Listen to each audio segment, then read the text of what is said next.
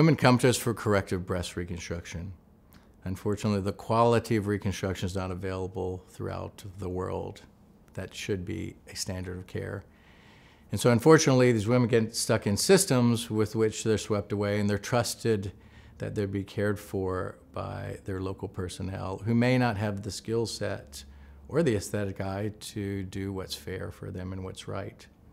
Unfortunately, there are circumstances in which they've suffered either poor scarring, some other disfigurement, failed flap, marked asymmetries, functional problems, and all those have to be restored.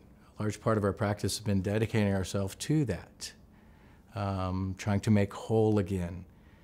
Through that avenue, we've developed a number of sophisticated microsurgical techniques that are only available here at the Center for Restorative Breast Surgery in St. Charles Surgical Hospital.